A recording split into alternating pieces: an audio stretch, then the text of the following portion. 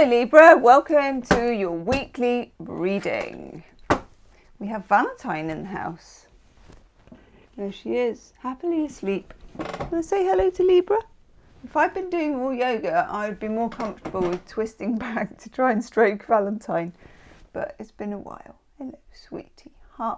Want to say hi to Libra? I'm very pleased to see you. Yes, we are. Okay, we're doing love life, we're doing destiny, channel messages, anything we need to know to get us through the week. We have a new moon at the end of the week on the 15th, and guess what also happens at the end of the week on the 15th? Yes! Mercury goes direct. Wow. Leave me a comment on how it's been for you, how your experience has been with Mercury. I know how my experience has been with Mercury. Gosh, it's driven me nearly insane. Okay, let's have a couple of cards to start with. Oh my God. Right. The commiseration for that card is that I think it's come up for about either 11 out of 12 of the signs, or possibly every single one. Seven of Swords. It's the sneaky beaky card. We've got somebody here with swords in their bag. They've clearly kind of nicked them. They're trying to get away with it. There's some kind of authority there looking for them, but they're managing to hide behind the tree. You're dealing with a bit of a tricky situation, could be to do with communicating with somebody. You also get the Five of Swords, Venus and Aquarius. When I get the Seven of Swords and I get the Five of Swords together, I take this as a kind of energy of passive aggression.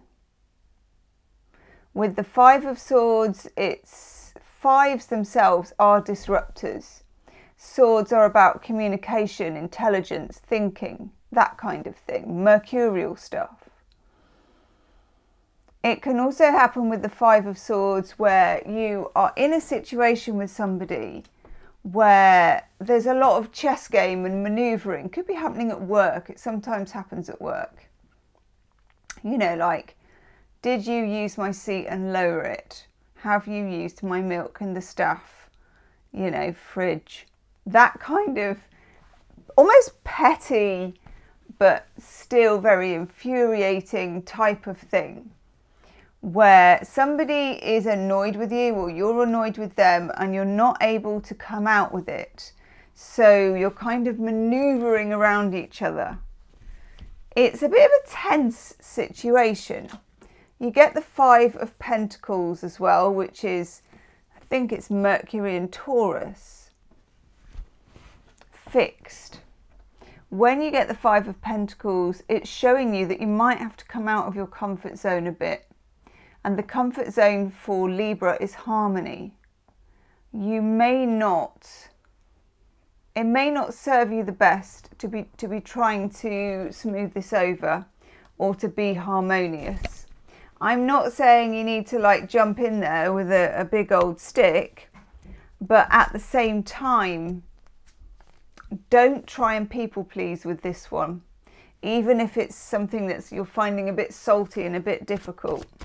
It's not a good idea to be on that side of the fence, the people-pleasing side.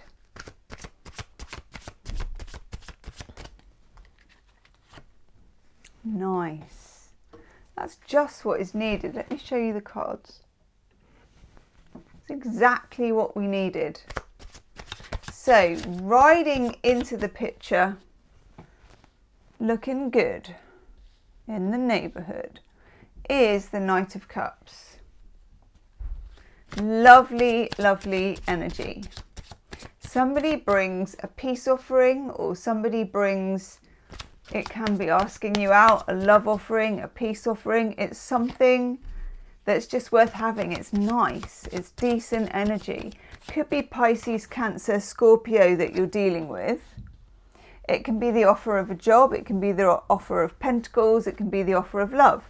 But it's an offer, and we like an offer. As my mother would say, a volunteer is worth 10 pressed men. Exactly.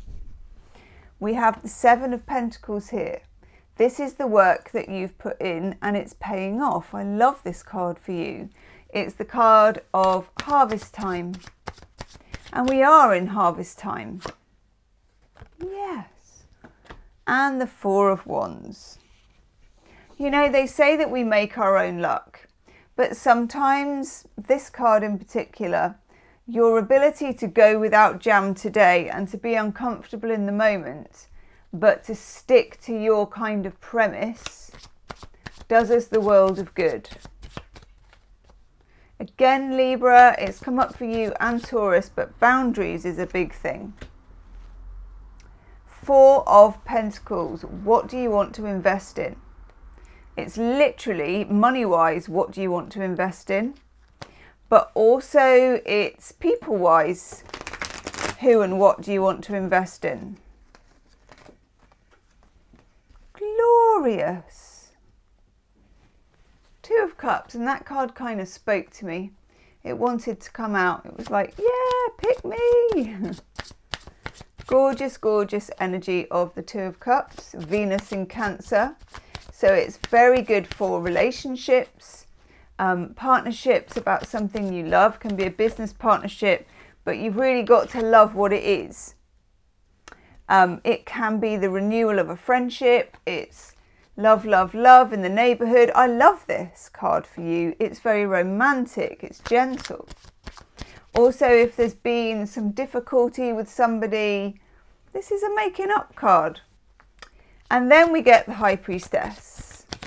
The High Priestess is, ooh, with the Wheel of Fortune. This is about being yourself, basically, your intuition, trusting yourself, trusting that you know when to twist and when to stick, when to invest and when to draw your money out, okay? Rely on your own judgment. It's very, very good. But you have the Wheel of Fortune coming in as well, which is just telling you, Libra, that there is a change of fortune. And I feel like the Knight of Cups is bringing that change of fortune. It's generosity. Oh, yes, and the World. Now, you may be closing out a particular Wheel of Fate here. It could have been going on for a while. It's also the beginning of another one. So I do believe it's very important for you to put your wishes out to the universe on the new moon on Friday. Okay? Very important. The world is listening. The universe is listening. Let's have a couple of love oracle cards.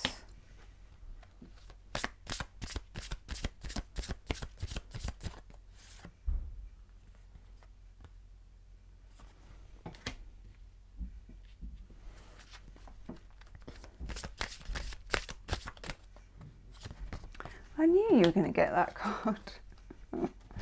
Okay, we have the Sacred Woman. This is about you being that High Priestess.